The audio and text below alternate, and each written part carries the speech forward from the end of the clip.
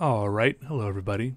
Today I'm going to be drawing a really cool treehouse, like one I always wished I had when I was a little kid. Well, really I still wish I had one of those. But anyways, as you watch me draw this, I'm going to talk you through a few of the decisions I made and thoughts that went through my head, and maybe it'll help you if you want to draw your own treehouse.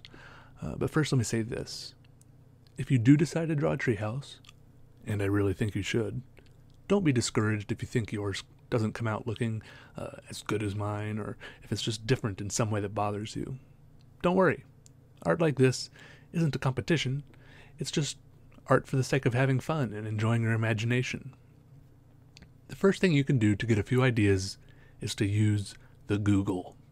Search for images of tree houses or tree forts or stuff like that. Look for features you like, things you think would just make a treehouse awesome.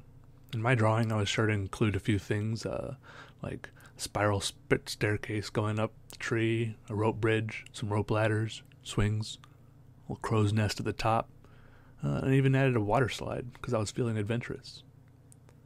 Another thing you should keep in mind when you draw your treehouse is that it doesn't have to be totally realistic. If the one I'm drawing here existed in real life, I'm pretty sure there would immediately be a torrent of destruction as most of the house parts fell out of the tree parts and landed on the ground. Also in real life, this tree would look kind of flat. By that I mean it all exists on one plane. I don't really have any structures clearly behind or in front of each other. They're all just beside and above and below each other. It's fine. Also, this would just look like a weird tree in general because it's so huge, but also doesn't have as much foliage as I guess most real trees often seem to. I'm no botanist, but I have seen a fair number of trees in my day. What I'm trying to say is, just have fun with it. Who cares if you've got a helipad in your tree? You put that helipad in there if you want it. You've been written a blank check. Your budget is limitless. One thing I did to make it look a little better is I established a vanishing point. If you don't have, if you don't know what a vanishing point is, go look it up. There are probably some YouTube videos that explain it really well.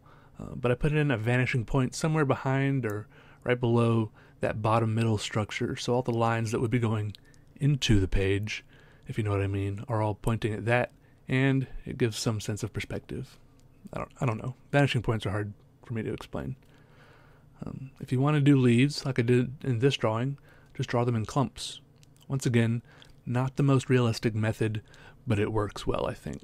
Draw yourself a little outline of the clump, and then start shading it in. Use lots of little curvy marks, putting more on the bottom of the clump to make it darker, since less light is reaching that part.